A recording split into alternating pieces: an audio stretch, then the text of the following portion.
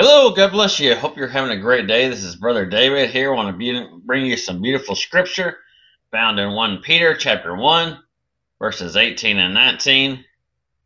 For as much as you know that ye were not redeemed with corruptible things as silver and gold from your vain conversation received by traditions of your fathers, but with the precious blood of Christ, as of a lamb without blemish and without spot. Isn't that beautiful?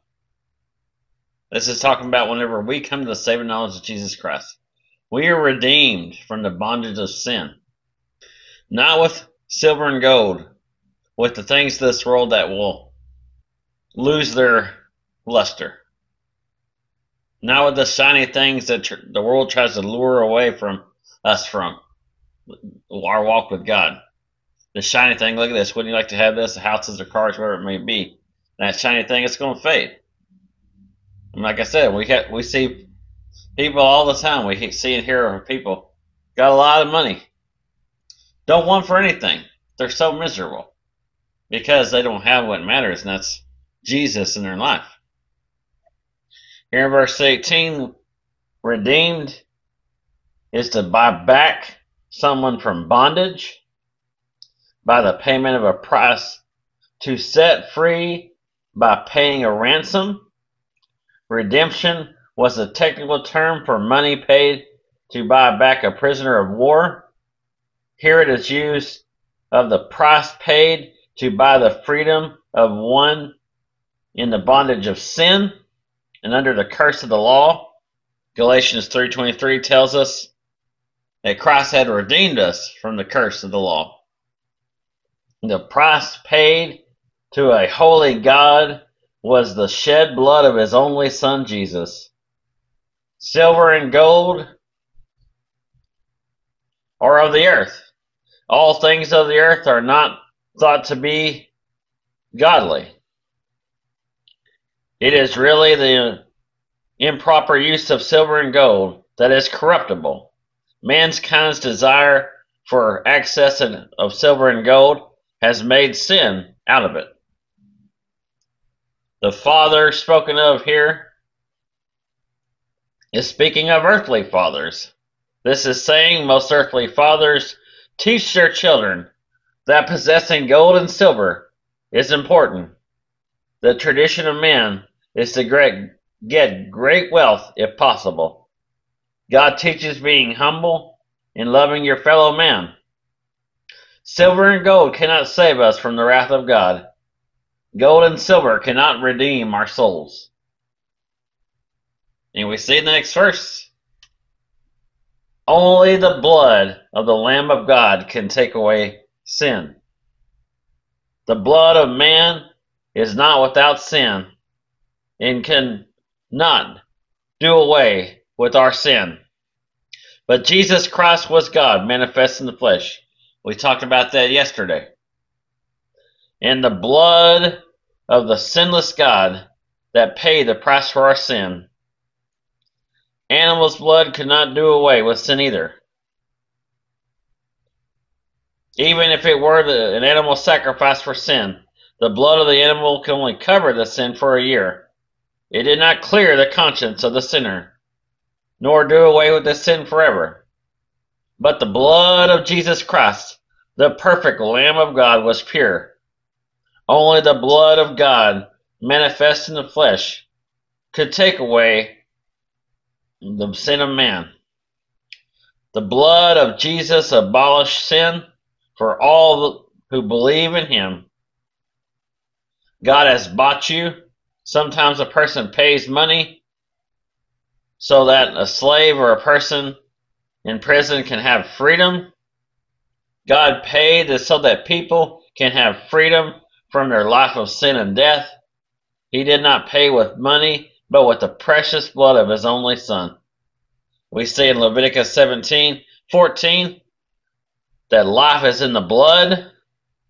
So the precious blood of Jesus refers to his death on the cross.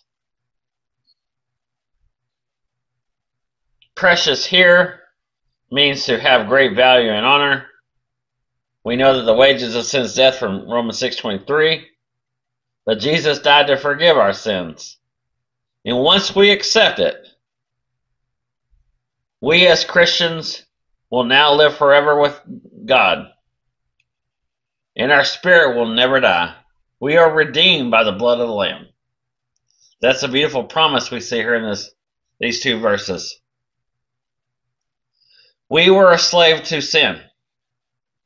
Whether you believe it or not, a lot of people think that they're free. Doesn't matter if you live in a free country or not, we're all a slave to something. You're a slave to addiction, depression, sickness, disease, whatever it may be.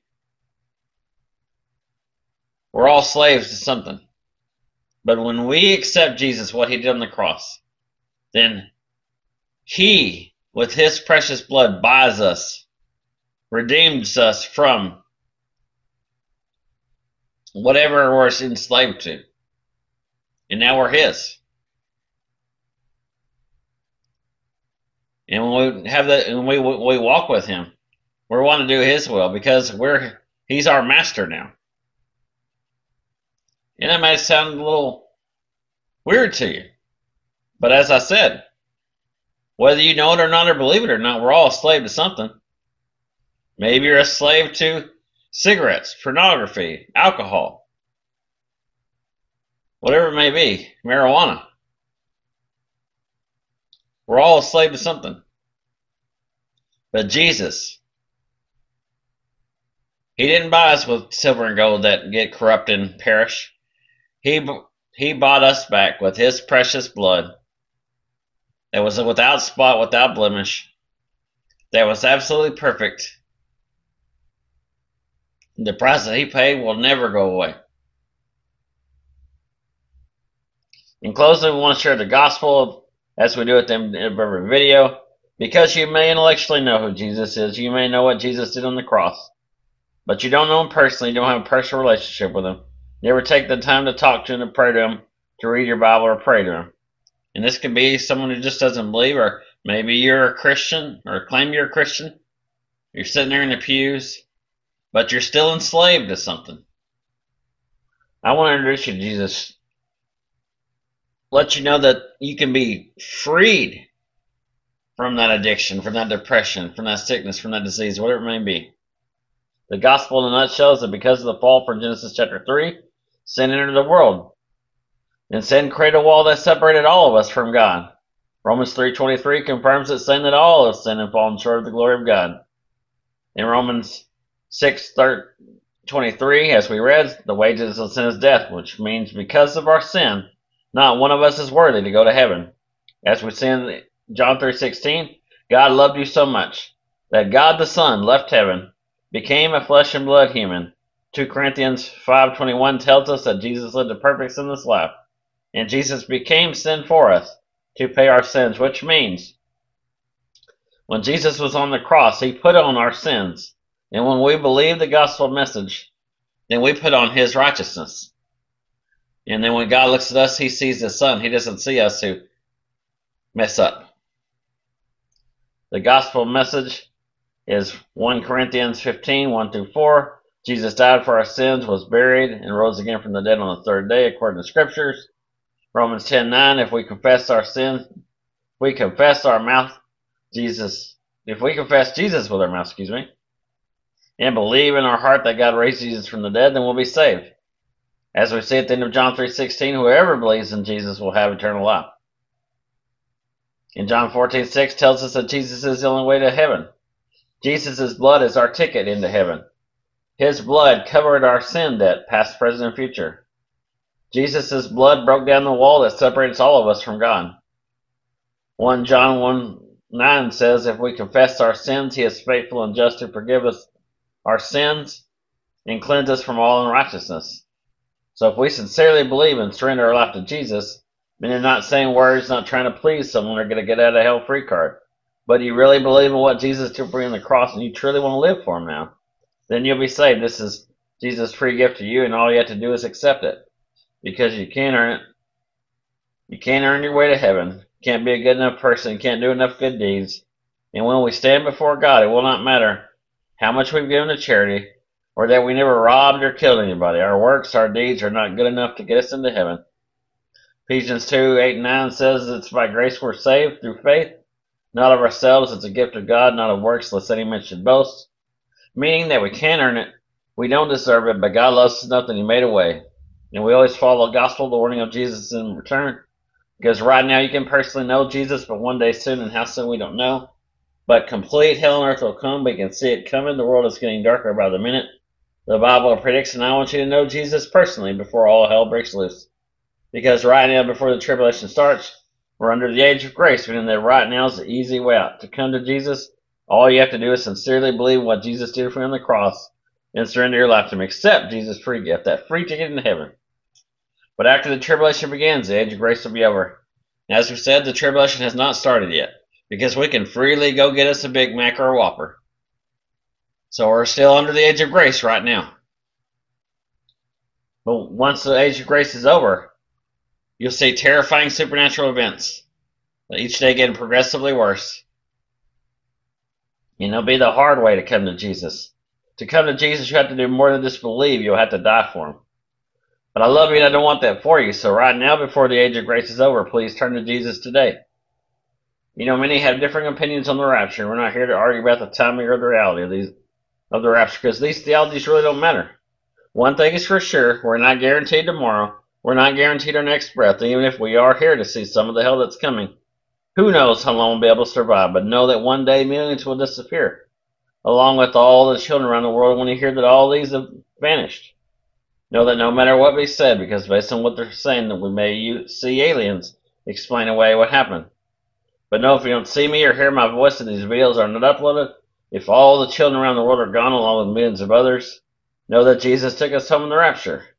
If you don't know Jesus personally, please take the time to get to know Him today while you still have the time. Today is the day of salvation. We don't want you to be here for any of that we just talked about.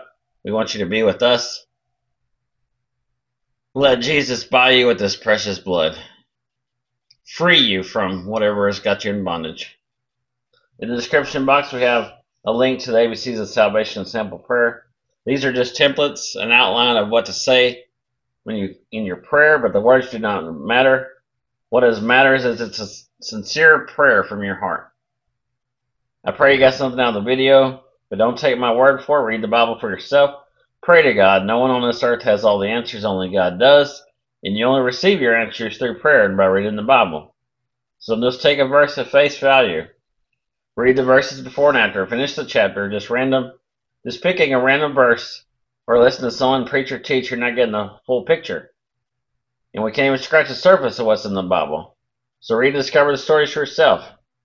And as I say, it's always so important to read the Bible for yourself. The Bible will strengthen you and help you to face any and every trial, tribulation, temptation, struggle. So whatever you may be in bondage with right now, addiction, depression, sickness, disease, whatever you may be going through, read the Bible, pray to Jesus. He'll help you through it. He will free you from whatever you're in bondage to right now. In the description box, we have several sources to read the Bible if you don't have a physical book. If you don't believe in Jesus, if anything I'm saying here about sin and death and hell and heaven, anything I say, if you don't believe it, if you don't believe in Jesus, you don't believe that He paid the price for you, that He's the only way to heaven, then pray to Him, talk to Him, ask Him to prove Himself to you. Tell Him you don't believe in Him. But be open to accept His answer. And if you need prayer or have a praise report of what Jesus is doing in your life, let us know in the comment section. Email us. Send us a message on Discord. We love to pray with you and stand in agreement with you for whatever you're praying for. We'd also like to worship Jesus with you for whatever He's made to be doing in your life. I can't wait to see what the Lord has for us tomorrow. I love you. Jesus loves you. God bless you. I hope you have a great day. We'll see you tomorrow, or God willing, we'll see you in the clouds.